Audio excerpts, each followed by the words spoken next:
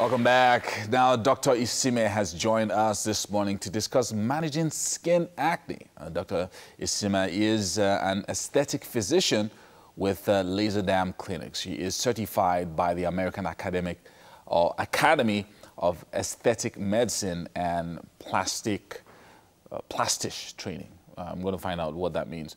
And her core is managing skin acne, pigmentation disorders, scarring, and aging skins. And she's joining us this morning to talk about this issue of acne, how to manage it. And for some people, it's worse than others. But maybe we should start from the beginning. Could you describe what acne is and what the causes are? Okay, so acne is an inflammation of the pilosebaceous glands. So basically what that means is the hair follicle and then the glands around it in the skin. So usually it gets clogged up with sebum, and then that provides a very good environment for bacteria to grow. So that's the basic of it. But there are a lot of factors that can make the acne be more pronounced in some people than in others. Yeah, I know typically when people hit puberty, then they have acne on their faces and all of that. But that's for certain persons, when they then get older, it stops. But for some others, it just never stops. What accounts for these disparities in different people? Okay, so there's a combination of various factors that are involved. There's genetics. There's the availability of the bacteria higher in some people than others. There's hormones as well, and there's something called steroid acne, where products that people use that contain high amounts of steroids can make the acne come out and even come out worse. So this can happen at various points. So you mentioned puberty. Usually that happens because there's an increase in the amount of hormones, and so it provides that environment for the acne to come out. But there are other factors as well. So if there's a combination of factors most of the time, then we see it's worse in some people.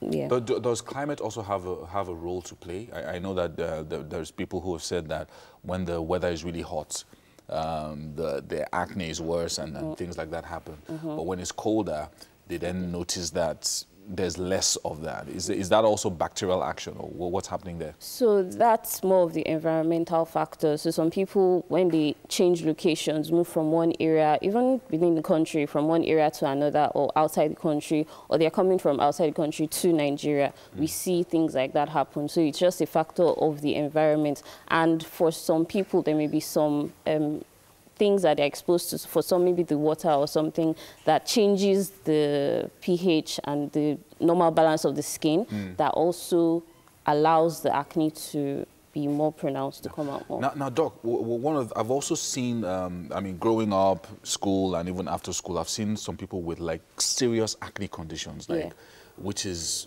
not normal at all. So you see the normal ones that come and go, and then you see for some people it's really bad. What accounts for those kinds of situations? Those are kind of extreme cases. Okay, so it still boils down to those factors.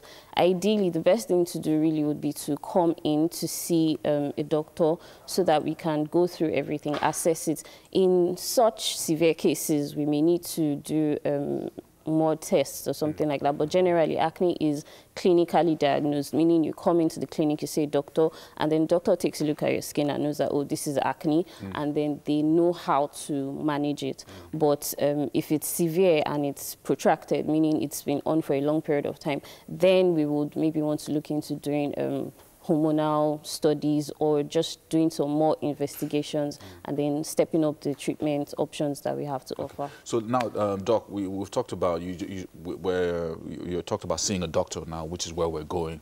One of the things that I know I've always also seen online and different locations is that, okay, you can manage acne. You can also prevent it in some cases and all of that. So can you just take us through some of the steps that people can take in at least managing it at home and ensuring that they don't have like extreme cases and things like that, or recurrent issues with acne? So generally with acne, it boils down also to good skincare practices, because a lot of the time people have acne and then they feel like they need to do things that are a bit extreme, and generally that tends to put in a lot of acidic things on their faces, and that can dry out their skin, but it ends up bringing out more acne, because if skin is too dry, it can break out. If it's too oily, it can break out as well. So it comes to using a good face wash. So a balancing wash is best, but I mean, if they need to come in, it will be better so we know what type to give. But if you're just at home, just a regular good face wash without any harsh ingredients would be fine. Yeah, because speaking of harsh ingredients, there was a time when I was younger, I think, just as I was getting into university, I had lots of pimples and all sorts of strange things on my face. And my mother gave me this thing, this bottle of whatever it was. It had lots of alcohol. It smelled like alcohol. It was blue in color. Okay. And I used it for like 2 weeks, and then it looked like my face was breaking up. Like it was really, really dry. So I didn't understand. So instead of solving the problem, it looked like it made the problem worse. Yes. So what are you saying there? That people should be careful what products they use? Yes, they should. A lot of things that happen in terms of people that come to the clinic that I see these days, they have been exposed to harsh products really, and this has made their skin worse. So I think it's all in the bit to maybe circumvent the medical intervention, but it's really important to come in to see a doctor just to have that assessment and to be sure that you're on the right track. So a lot of products that that people use on their skin can be quite harsh, and we need to know that there are ways to use these things if we have to introduce these things, and then if we don't have to, how to manage the skin. So it boils down to using the right products, doing proper treatments as well on the skin. Okay, so you talked about face wash. A lot of people can't afford face wash. So if I'm just a regular person and I take my bath normally and you do the things that I'm supposed to do, are there any homemade remedies or just things that I can do just to manage the situation without having to do any extra expense in the area of buying extra products like face washes and scrubs and things like that? Yeah, so even, well, to be honest, there should be face washes available at different price points, and that's even just the beginning. To treat the acne itself, we tend to move towards things like retinoids and benzoyl peroxide, and knowing how to combine these things too is in the purview of the doctor. So I really wouldn't say to do home remedies just because of people that I've seen that end up with the side effects. And I'm not sure it would be best to... Because I've seen some home remedies. I remember way back again, many years ago, where they would say put lime on your face. Yes, and things like that, and it just... Some chalk and some strange things. There was something called Shirley that people used to use back in the 80s. Really terrible. Yeah, so I know that there are many things that people have tried over the years as pimple remedies. So basically you're saying avoid things like that. Go to the hospital. Go to the hospital, go to a skin clinic. So it would be better. So you know you're in safe hands as you go along with your treatment plan. It's usually best. Wow, this is really good. I like the way this conversation is going. People should avoid using harsh products on their faces.